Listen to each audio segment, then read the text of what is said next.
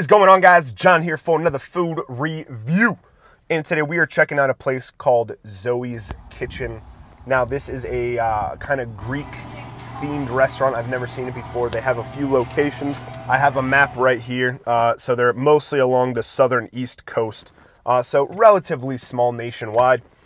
So I decided to check it out. And so really cool place inside. They have a lot of cool decorations and things like that. And on each table, they have a bottle of Greek dressing. So here we have the turkey sandwich with a side of quinoa. Let me get you in here for a close-up. Here we have the sandwich looking pretty good. No crappy iceberg lettuce. Definitely looks like some nice lettuce there.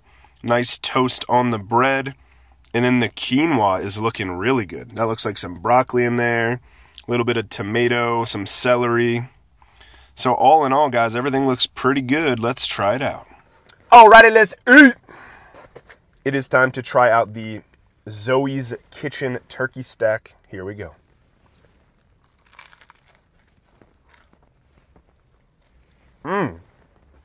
Wow. Absolutely bursting with flavor.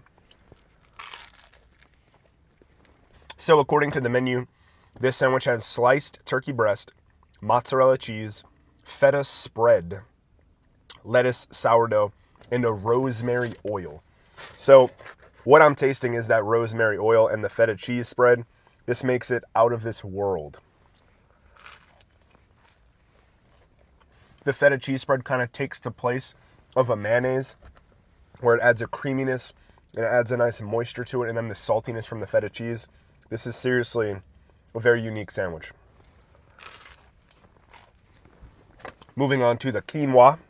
They definitely have some veggies going on in here. Here's a nice piece of broccoli. All right, so it's cold quinoa. I can't say I've ever had cold quinoa before. I guess this would be more of a quinoa salad. Not bad, though. Not bad. All right, guys, so Zoe's Kitchen was absolutely fantastic.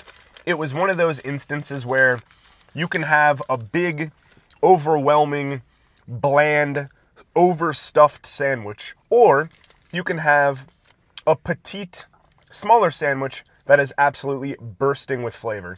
And that's the kind of sandwich you have from Zoe's. So $7.79 for the sandwich. It comes with the side. The quinoa salad was all right.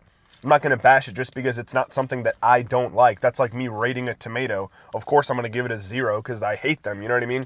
So, I mean, it looked good. The broccoli was fine. I like quinoa. Just to have it cold in a salad like that just wasn't my cup of tea. So, overall, guys, the sandwich was crispy bread, delicious meat. The rosemary oil just made it kind of this toasty, oily, almost like a French baguette dipped in pesto. You know, that experience of this oily, crunchy bread? That's what was going on with that bread. And then add the feta spread. It was this creamy, savory, salty mayonnaise substitute, I'll call it. And it just made everything, you know, kind of come together fantastically. So overall, the sandwich by itself, 10 out of 10, hands down.